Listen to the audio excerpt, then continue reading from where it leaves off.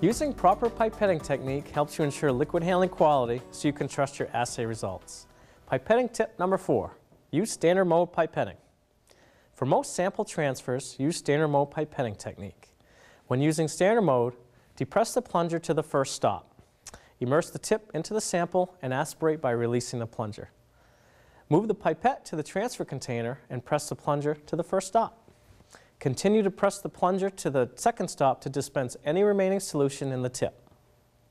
Another pipetting technique is called reverse mode. When using reverse mode, depress the plunger past the first stop.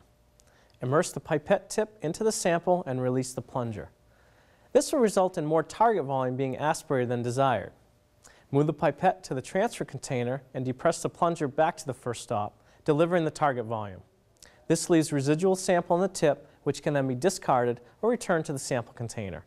Reverse mode may be the method of choice for pipetting viscous or volatile solutions. The take-home message is, for the best accuracy and precision, it is recommended to use standard mode pipetting technique when transferring aqueous solutions.